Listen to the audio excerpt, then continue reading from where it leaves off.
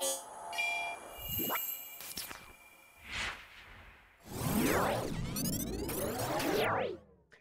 everybody, Caleb Rothe here, the Percussion Education Coordinator for WGI Support of the Arts, and I'm joined by James Catherall today, and we're going to talk for a couple of minutes about power consumption and what the needs for your ensemble's gear might be. So James, thanks for joining me. What are your thoughts when it comes to power consumption? Absolutely, yeah. Thanks for having me. Yeah, so for the most part, in the indoor activity in this space, when it comes to power consumption stuff, for the most part, it's pretty straightforward. As far as the needs, there's not really anything as far as how the activity functions currently. For indoor stuff specifically, that really needs any sort of crazy levels of gear into the professional space, whereas drum corps have definitely started to push into that space more of higher power consumption needs and worrying about 30 amp power distros and all of those kinds of things.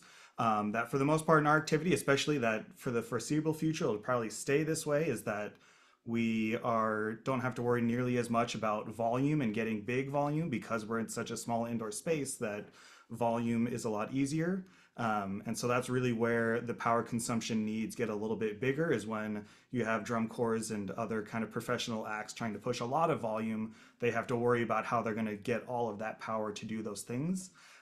Whereas for the most part in our activity, like 99% of groups can function just fine off of standard house power type of outlets to make that stuff happen.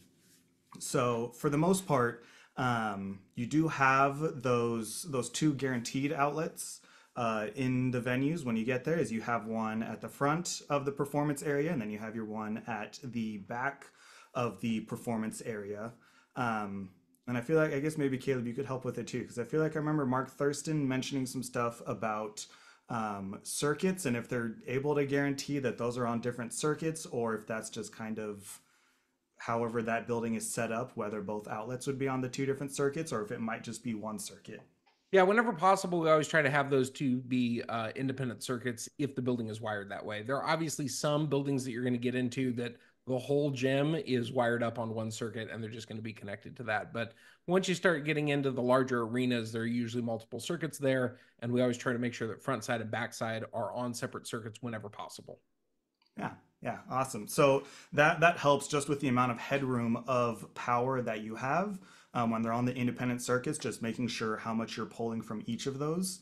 And so for the most part on a standard circuit, of what I would suggest, like working off of, or like making your plans around, is that you'll have a 15 amp circuit would be like the most guaranteed for sure everywhere. A 15 amp would be super safe. Some places might have a 20 or even have a 30 amp house power type of situation, but for the most part it's just aiming on having 15 amps of room to be able to draw power from. And so then from there, that is now on you to figure out the planning of how much you are drawing of that power. Because if you go over that 15 amps, that's when you're going to start tripping circuits, and then you're going to lose power and run into problems. So that comes from just looking at all of the gear that you have. For the most part, the biggest ones are going to be your speakers, if you have mains, and especially your sub speakers and any power amps. They will most times have like a little sticker on the back of the speaker somewhere that might give you some specifications as far as the power draw. The other part for sure is if you go online and just look up the model and the brand of your speaker, and then look up like a manual or like a spec sheet. In that spec sheet, it'll have a few different areas where it's listing the power draw of that device and what it pulls. And speakers can be like somewhat tricky to figure out the clearest part of the math, just because it's highly dependent on how much volume you're putting out of them and how hard you're driving that speaker. And like the same thing with that I was talking about earlier in this activity, we're usually not pushing those super hard depending on what level of amp and speaker you have. But usually it is safest to go with whatever the higher level of power draw is going to be from that speaker. And you can look up the conversion of amps to watts, because sometimes you'll get both of those. Sometimes it'll show you the watts and sometimes it'll show you the amps. Those are both very similar things on the electrical side of things, is just trying to figure out which number, but they can both be converted to each other. Just knowing that the circuit, if we go off of 15 amps, would also be 1800 watts. So if you're thinking about that and you're going for the 15 amp circuit and making sure you're not going to do too much there, that would also be equivalent to 1800 watts. So if you get either of those, you find those numbers on your spec sheets. That's basically your headroom, is trying to make sure that nothing you do is going to hit above that level. Um, so that's important to know for the venues that you're going to go into and when you're doing that stuff and when you're inside of the performance arena, making sure that you have the headroom to do that stuff. And I would say, like I had said earlier at the beginning, that the majority of that for the majority of groups is going to be well below that 15 amps. And not very many groups are going to be at a place where they're pushing above 15 amps and might need to figure out some sort of side solutions. But for the most part, you should be fine with those 15 amps and be able to make that work. Hey, James, one of the things I wanted to mention is something new that we've implemented for WGI regionals this year, just on our end. What does WGI do to test power and to make sure that all the groups are set up for success at the events?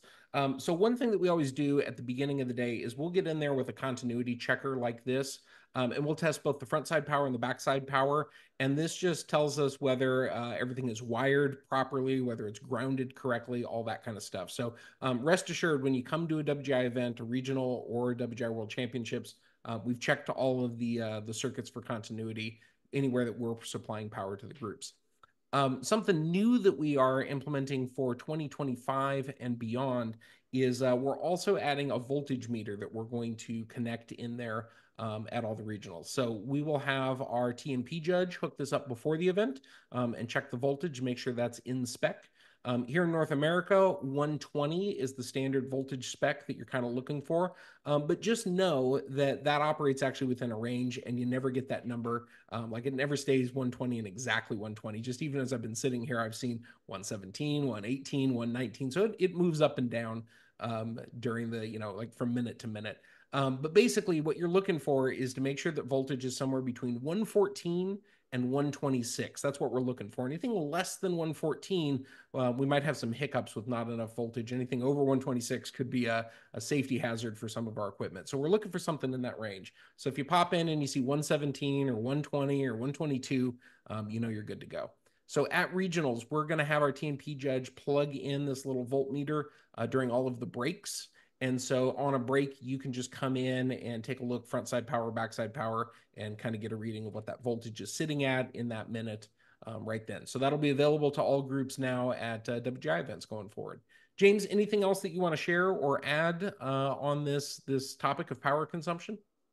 Yeah, I guess just like the last small one is talking about getting like I guess maybe we can also figure out if this is part of this video, but it was just talking a little bit about the gas generators as well as part of that with knowing the amount of power that you're going to draw of doing that math as well to figure out staying within spec as far as what the venues you're going to go into, and then just making sure you're finding that same number for the type of gas generator that you would want for your ensemble. That for the most part, most groups, especially in like high schools and most independent level groups, can operate off of like the pretty standard like Honda 2000 watt generators that you see a lot is usually fine.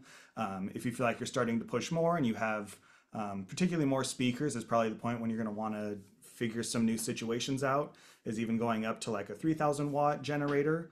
But that would all kind of live in that same area as you're doing the math for your equipment and the gear that you have and how much it's pulling. That is just the other part of figuring that out to make sure you also have the right generator that you're going to be using in the warm-up lot to keep everything powered on. Yeah, that's great advice and great to think about pairing your generator with your sound setup. Like what are we using in terms of amps, powered speakers? What are our needs? And do we have a generator that's paired nicely for that? I also want to take this opportunity to remind everybody that is for outside in the lots when you're warming up, things like that. If you are using a gasoline powered generator, you want to absolutely make sure that that goes back on the truck before your ensemble pushes to the arena or the gymnasium. We definitely cannot bring gasoline powered generators inside an indoor space. That's a huge safety hazard. So if you're using one of those, make sure that's for the lot only and not something that you take inside yourself. All right, James, this has been great and awesome. and look forward to chatting with you about a couple of other topics as well. Thank you.